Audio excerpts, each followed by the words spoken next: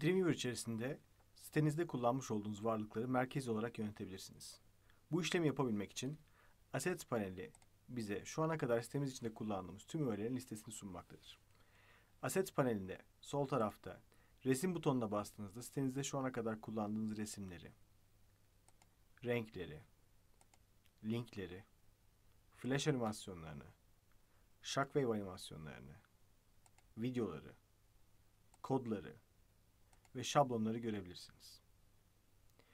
Herhangi bir öğe grubu içerisinde istediğiniz herhangi bir nesneyi sürükleyip bırakarak sayfanıza ekleyebilir.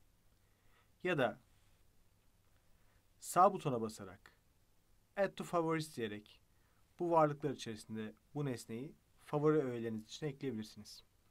Bunu yapmak özellikle çok fazla resim varsa örneğin sitenizde belli resimleri favoriler arasına ekleyecektir. Bunu yaptığınızda artık resimlerin favorisi bölümünde bu resmi daha kolay ulaşıp sürükleyip bırakarak sayfanız içine ekleyebilirsiniz. Assets panelinde kullanışlı olan bir başka özellik ise Library öğeleridir. Library öğeleri merkezi olarak çeşitli nesneler oluşturmanızı, HTML nesneleri oluşturmanızı, bunları sayfaların içine sürükleyip bırakarak kullanmanızı ve tek bir merkezden değiştirerek hepsinin değişmesini sağlamanızı sağlar. Bunun için Library panelinde artı butonuna basıyorum ve oluşan dosyaya adres ismini veriyorum.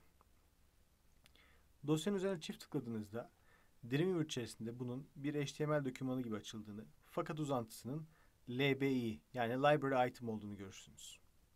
Aynı zamanda kütüphane öğeleri için Dreamweaver siteniz içinde Library klasörü oluşturur. Tıpkı Templates klasörü gibi Library klasörünü de sitenizin son haline getirdiğiniz zaman web sitenize yüklemek zorunda değilsiniz. Evet, şimdi Library öğemizin içine bir bilgi ekleyelim.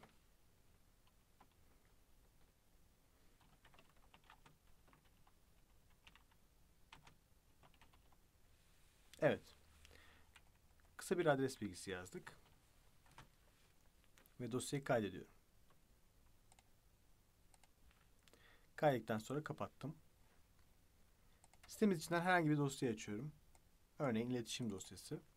Ve bu iletişim dosyasının en altına gidip Assets panelinden bu adres kütüphane öğesini sürükleyip bırakıyorum. Bunu yaptığınız zaman bu kütüphane öğesi eklemiş olduğunuz, sürükleyip bırakarak eklemiş olduğunuz sayfanın en altına eklenecek.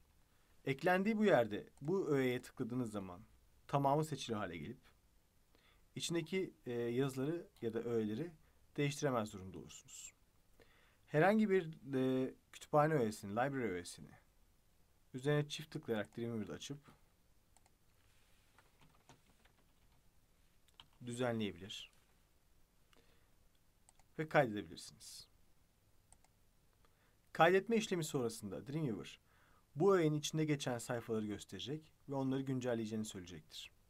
Eğer kütüphane öğesindeki güncellemeleriniz devam ediyorsa, başka bir şeyler daha ekleyecekseniz Don't Update'i seçip bir sonraki kaydetmede güncellenmesini sağlayabilirsiniz.